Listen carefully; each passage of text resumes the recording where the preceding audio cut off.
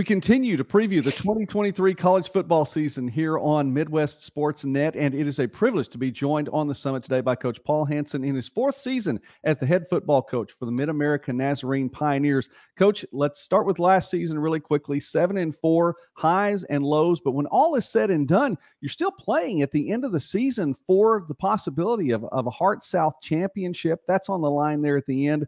A 4-game winning streak along the way. Coach, tell us about last year really quickly. Yeah.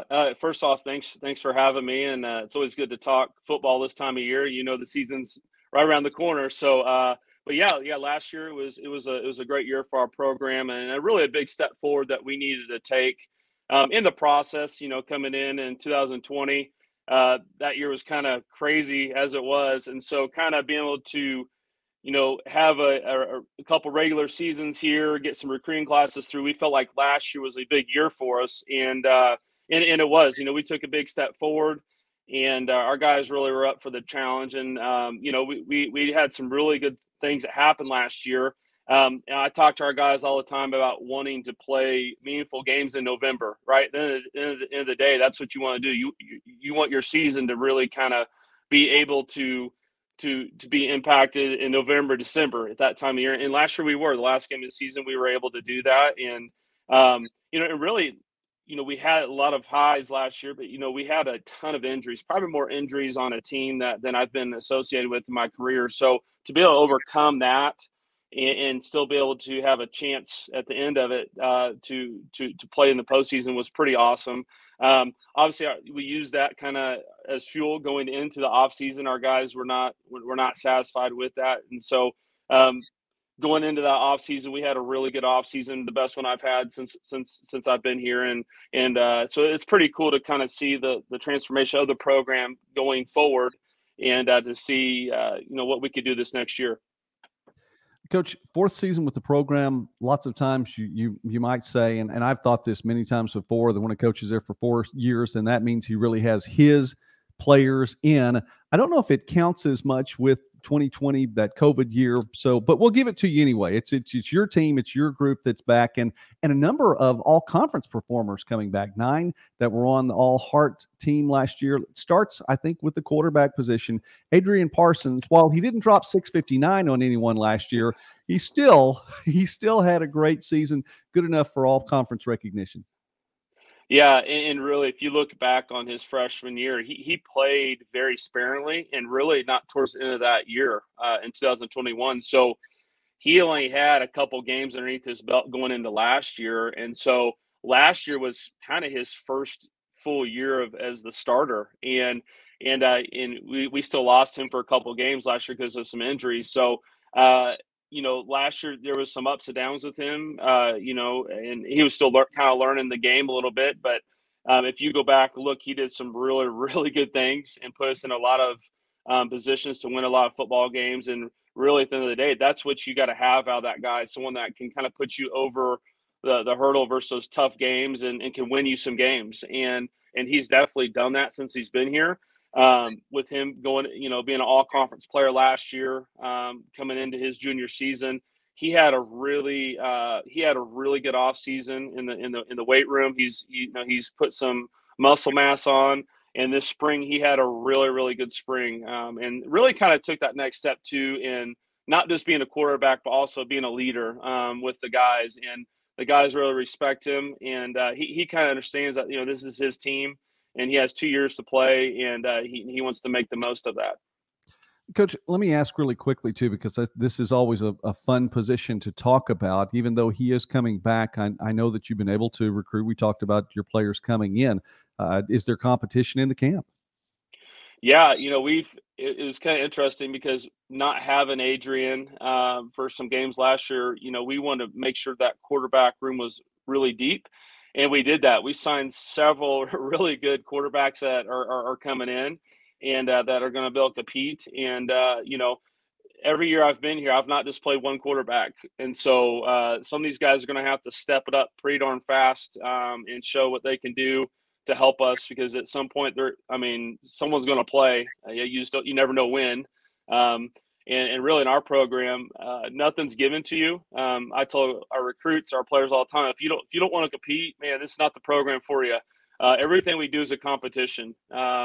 Even during fall camp, we jump on the cornhole set or the ping pong table. I mean, we're always competing in something. So our guys learn that pretty darn fast. And we're not afraid to start a freshman or a sophomore. If they're better, they're going to play. And I think that's really important that when you create that competition or program, no one feels comfortable, right? You got to bring it all the time. And so it's really important.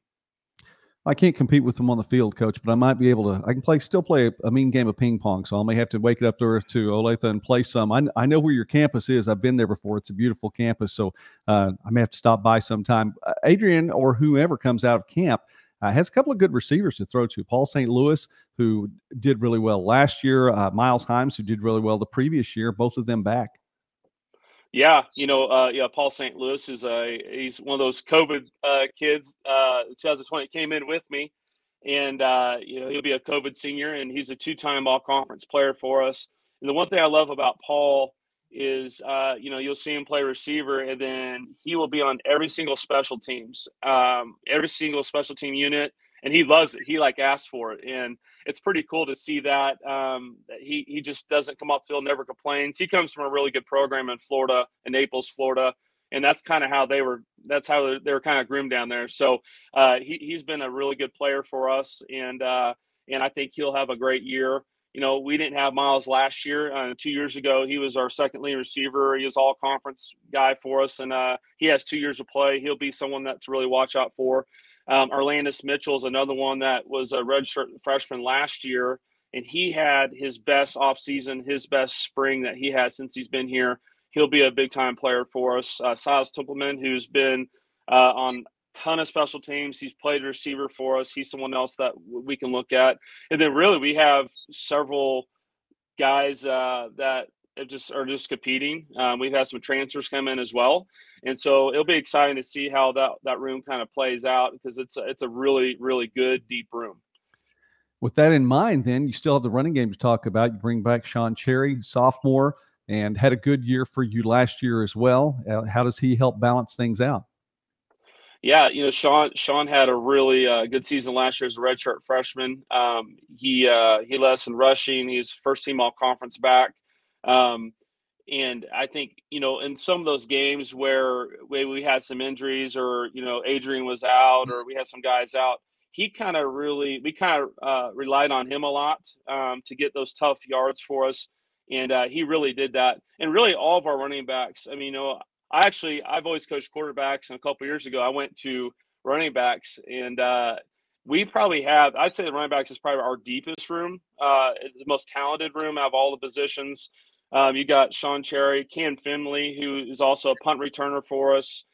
Cam Finley, he's an all conference type running back. We lost him for some games last year with a knee injury. Caleb Bryant, that will be a senior. Kentrell Jones will be a senior.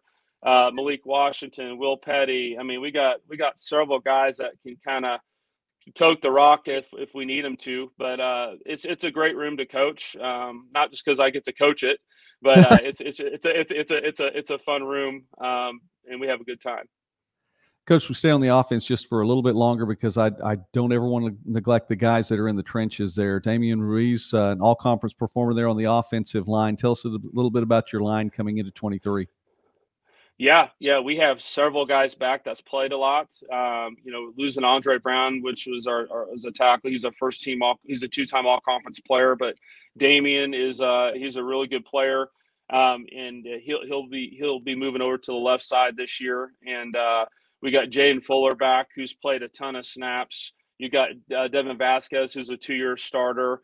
We got Devin Holt, who played a lot last year. You have Blaine Blevins, who is looking to kind of get in there a little bit.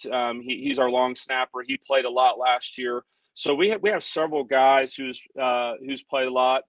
Justin Miller is another guy that has came in and had a really good first year, and we're looking for him to kind of be a big person for us at the guard position. So a lot of those guys, it's a really good room. They compete, they have fun together, and And really, it starts with the lines. At the end of the day, if you don't have an O line or D line, it won't matter. None of these skill positions will matter unless you can move the ball and stop people up front. And that's why I want to make sure those guys are mentioned and give them the credit that they deserve. We're here on Midwest Sports Net. We're continuing to preview the 2023 college football season, visiting today with Paul Hansen from MidAmerica Nazarene. Coach, you moved to the other side of the ball. Anthony Sal returns for you, and a player who led the team not only in tackles but interceptions. So a couple of big categories right there. I'm sure it's nice to have him back there in the secondary. Yeah, and Anthony's probably our overall best player. He's just overall he's such a good player, but he's also just that type of person off the field too. And I think there's like 3 or 4 guys on our team right now that were even here when I got the job 4 years ago, and Anthony was one of those. And he's a 2-time captain. He's a 2-time all-conference player. He's a 3-time pack leader, which is kind of our leadership council. And I think he has a great shot to maybe get a lot of postseason awards this year.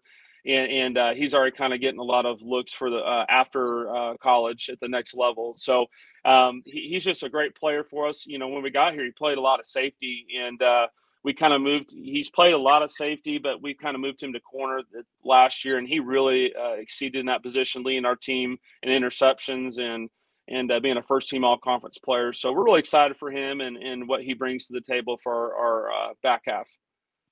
Coach, we move to the linebacker core. A number of good players. You have a number of good players returning. Jonathan Brown, Marcus Flores among them. Tell us about those players. Yeah.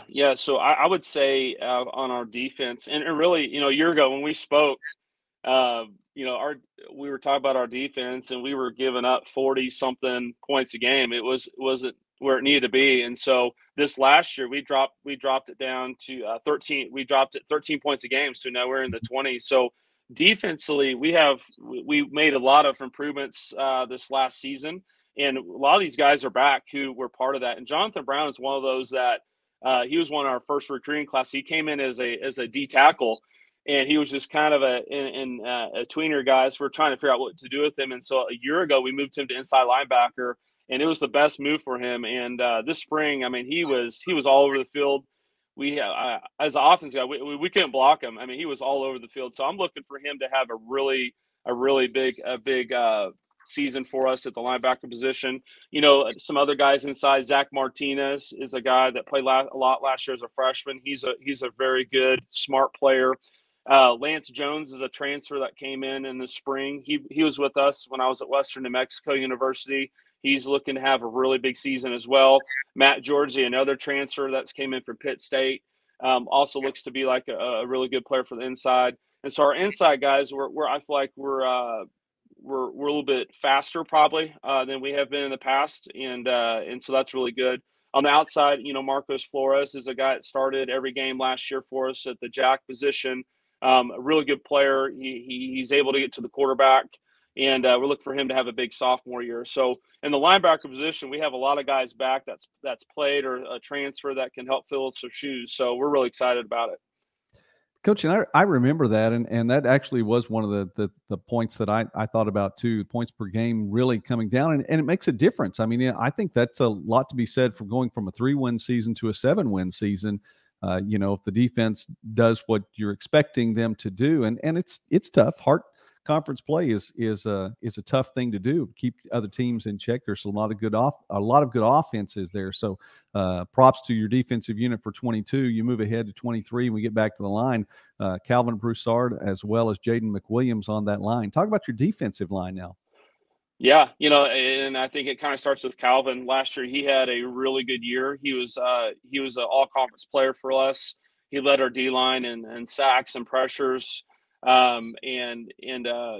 was just kind of one of those leaders up front. And the one thing I love about Calvin, he's not satisfied. He's from Texas. He stayed here all summer here in Olathe, and you see him every day working really hard because he wants to be an All-American type player. And he'll be a junior this year, and so he understands that he has to up his game even more, even though he had a good season.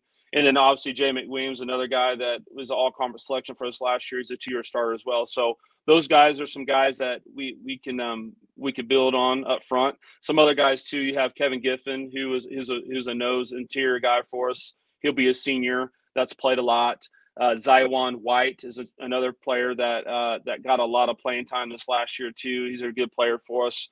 And we also have some transfers coming in too, and some young guys that we feel like can be some key depth backup guys for those all-conference players. So we're really excited for them.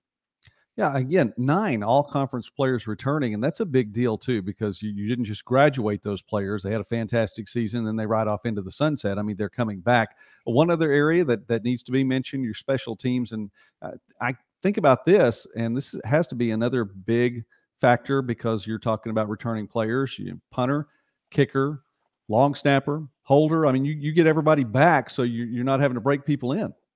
Yeah. I mean, and really those guys, especially Trevor, our kicker, and Grant, the other kicker who punts as well. Like they've done this for 2 years now, so there's not that kind of, they know what they got to do. There's not that nervous type thing where you're going into the season. And for us, it makes it better too, because a lot of people don't realize, I mean, the scoring that happens with kicking. And, Trevor was our second leading scorer last year with 67 points. But he doesn't get that unless the snap and the hold is good and all that. So we have that whole unit is kind of back, and it's really exciting and to see their growth. And so it's really good. Coach, we were mentioning just a moment ago the fact that the season is, I mean, wow, we're going to blink and it's going to be here. I mean, it's less than 2.5 months away. You're counting down the days at this point in time. So let's talk about it. It opens up out of conference play, a nice regional matchup as you travel to Langston to take on the Lions. That's August 26th, and then get to play into the Heart North, hosting Grandview, your first game back at home, and that's going to be on September 2nd, September 9th, on the road again at Peru State. The Heart South play begins after a bye week, which works out really, really well for you. Just a strategic time for the bye week. Good job with the scheduling there. I don't know if you did that or not. But then you go all the way through. And by the way, and I do want to talk about the opening to the season, but the closing as well. I mean, you played a shootout against Benedictine 2 years ago. I mean, 128 points scored, a ridiculous number. We talked about what Parsons did in that game just briefly. And then last season playing with a championship on the line, the final game of the season. It's going to be against Benedictine to close things out again. Yeah. I think, our conference is so strong. And I think as you kind of get through the year, you kind of it helps get you ready for those games towards the end of the year. And like I said, in November, we want to play meaningful games. And, Benedictine, they're a great team, great program. And, our guys know that, end of the day, if you want to go to the playoffs or you want to play in the postseason, you're going to have to see some of these guys and beat them. And really all these teams are really strong. You know what I mean? We opened with Grandview towards the beginning of the year, and what a better opportunity to kind of go against one of the best in the country and try to see where we're at as a program. And so really, when I first got here, it was, in 2020, it was just like, oh my gosh, we got all these guys and that we got to play. And now it's just kind of like, we want to play these teams because we want to be considered, like some of these teams and that make the playoffs and go deep. And I feel like we're kind of getting there as a program, but we're going to have to go earn it. You know what I mean? And our guys are very hungry for that. So it's really exciting to kind of see where we're at. But the final product is not done by no means. Well, Coach, close to a playoff spot last year, and again, fighting, and like you mentioned, and I'll use your words, meaningful games in November, and the Pioneers were definitely playing meaningful games in November, and we look to see that again as well in 2023. Coach, we're going to be following this year. Coach Paul Hansen from MidAmerica Nazarene, thank you so much for taking time with us today. I appreciate getting to hear about the program again, and I've enjoyed getting to visit with you. Your open invitation to come back to the program at any point in time, but success to you all, and we'll follow MidAmerica Nazarene in 23. Awesome. Thank you again, and let's have a great season.